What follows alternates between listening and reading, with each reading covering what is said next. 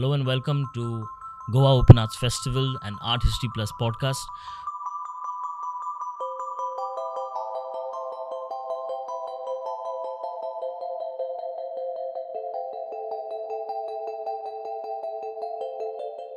We're going to speak to Diptej Vernekar, super busy guy. He's waiting over there. It's extremely busy guy. We have 15 minutes. In 15 minutes, we're going to try to get as much as we can from this guy. He's an artist, amazing sculptor. I've known him for the last 10 years, been for multiple residencies with him in the capacity of myself because I was an artist at the time. And I'm really proud to have him be a part of this podcast because he's also the organizer and producer of the Goa Open Arts Festival. He won't have time. He might just, we'll keep it short. But he has a lot of ideas, and it'll help you understand the nitty-gritties behind the making of a festival, a production, what it means to actually face backlashes from a lot of people, because you say no to a lot of people and you say yes to a very select few of people. It's a big responsibility. He's a young guy. He's taken up that responsibility with a small, very sensitive group of people who are like-minded. In Goa, they care about Goa. They care about it being an open call. They care about being inclusive. It's all good stuff, but it's very tough to produce. So please watch this podcast and get a quick take on what Diptej thinks, feels, and believes in. Thank you. As you can see, I'm sitting with Diptej Vernekar, the organizer for the Goa Open Arts.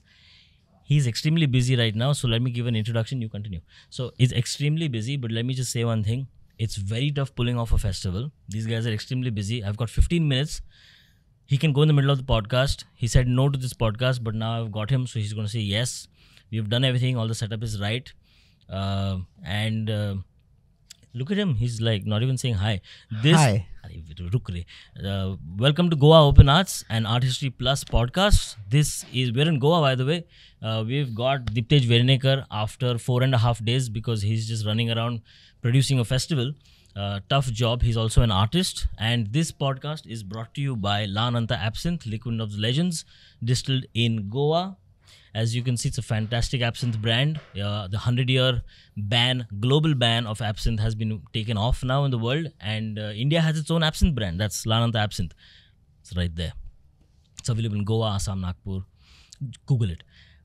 We don't have time. We have time with Diptej for 5 minutes. Can you explain the journey of being an artist and then also taking this intense responsibility of being the producer of the Goa Open Arts Festival? Yeah, I mean, I'm basically an artist at the same time, as you already mentioned. So I think it was quite incidental, I guess, when I came on board. Like Prashant and Gopika already started the initiative with the intention of having a platform for Goa-based and Goan artists to have a point where all sorts of discipline can come together and have a intimate set of festival. So that's what the first our plan was to. That's how we started in Nagwa in 2020. I've heard all the founders say this thing, intimate. It's a very, this festival is a very sensitive festival. It's not like one mela.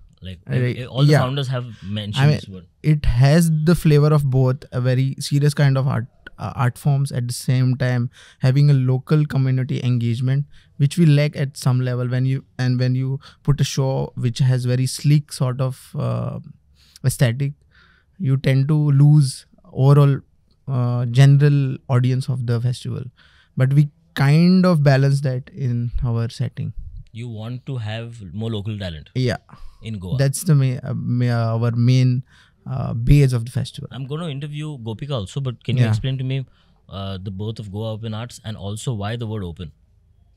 The word itself explains everything. Goa Open Arts is because it's like an open call. Yeah. So we kind of have a democratic setup when we not select. I mean, when we think of artworks and artists to be part of the festival, we open up a call on our website, Instagram, and then we kind of bring all this not curation, but certain level of selection of work. And are you showing? I mean, Yeah, I'm you're also showing. You're the boss Yeah. here, so you like mera kaam dalo. No, not like that, but yeah. I mean, yeah. Open the door for me. No. We should be also part of it. That is the intention. Because since all of us who are organizer are in a way creative people, and they have their personal practice as well. So yeah, that is the thing. Yeah. Can we talk about your journey of as being an artist now? Let's get a little more intimate. I guess from the beginning, even from my bachelor's time, I have been like very attracted towards this kind of activities where I can bring my fellow friends and my batchmates. We were been leading my friend who is also part of the festival, Bisaji. So we were batchmates, and we were quite active during our college days. We were those people who were always pushing people to join us and calling their parents to just allow them to stay at night. So I think that force was there inside us. And that's what translate later in your life, I guess. That's true. Yeah. I'll ask Gopika if she also had that same. I don't know. Yeah. Oh, possible, obviously. Because you need energy too. Yeah, otherwise you can't sustain the chaos. No, you can't. You become hyper intense at some moments, and the people who have that level of patience only can sustain that kind of chaos. I don't know whether to ask you art-related questions or festival-related, because you're a producer of art. You're also a festival producer now. Anything, yeah. You can ask both. Yeah. No, okay. So then, what are the? There are many people. Yeah. Who applied for the Goa Open Arts Festival. Yeah. And many people didn't get. They didn't get to be a part of the festival. Yeah. Because many people applied and they think, everyone thinks they are an artist and everyone thinks that their work is really amazing. Yeah. Can you explain? Take the call. Hello. As you can see, Diptej Vernekar is extremely busy. Harsh करके एक आएगा. वो we are in the middle of the production of the festival. आपका number भेजा है. Like, comment and subscribe to Art History Plus. मैं भेजता हूँ उसको नंबर आपको. भेजेगा. No, take the call. Don't. Oh my God, that's insane amount of messages. Okay, I peeked into his phone. Busy man. Huh? Yeah. Are you cool? I'm good. Yeah. Can we now please discuss the podcast? Bhav khata hai. Okay, no, I'm joking. I know. Okay, no, I'm sure you have.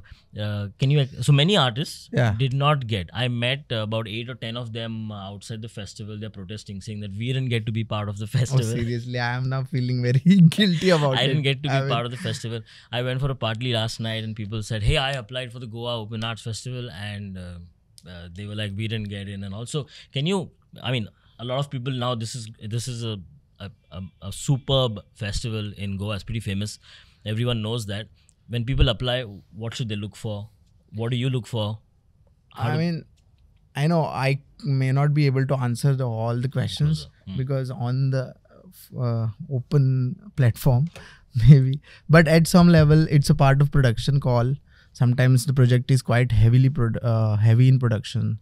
So that is not possible because we are a bunch of people who pull together with our own personal set of potential, from infrastructure to the finances. So sometimes that is not possible. Maybe that may be a reason to not getting, but it's not that we don't lose out our applications completely. We kind of keep them in our archive so that in next any kind of platform we call them, and we have done that. Even in last festival, there were some projects which we were not able to produce them, but projects were really good. But then we kind of find a way, either in the form of festival or in the form of our fundraisers, what we do. So in that we call them, because every artwork has the certain level of potential in terms of where to go. That's true. Yeah. And so then these works are also for sale? Yeah.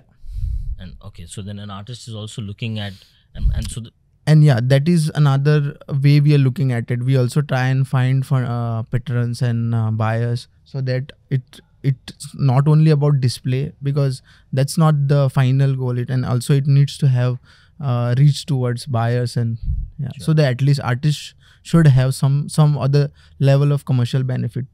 Approximately how many people come for this festival? I mean, this time it's bigger in a sense from last time.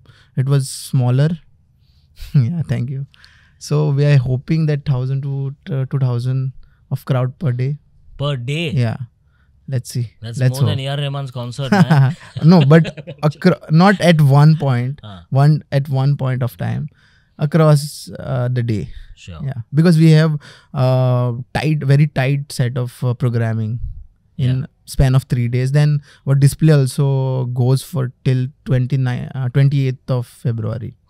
You have a lot of people coming and being a part of this festival, from interns, volunteers, production people, the curatorial, the social media, a bunch of different organizations, and you guys are just a bunch of artists. Nobody's done their MBA. No. So is it managed well? I guess we also have. Tell us the problems of making a festival. I mean, you know how. No, I don't know. As an artist, you are in a way messed up. You are not that much disciplined, but we kind of have to be disciplined at organizational skills and skill set. I know I am not so good at organizational skills, but Prashant, Gopi, and Sitara, Gurpreet, they are quite well good in terms of management. Yeah. And so they wanted some energy from Asli artist. Possibly. Yeah. I look into that minute details of display. I look into more production space and all. And you have Siddesh Chari also. An artist, he's been like driving force of festival. And the production guy, Siddesh Chari. Shout out to Siddesh Chari. Yeah. He's not only an artist but also a big time contributor and supporter for the organization. That's great. Yeah. So there's a small community of people in Goa who are well wishers for the Goa Open Arts Festival. Yeah. And they actively contribute their time, resources, and relationships to make sure the Goa Open Arts Festival is a hit.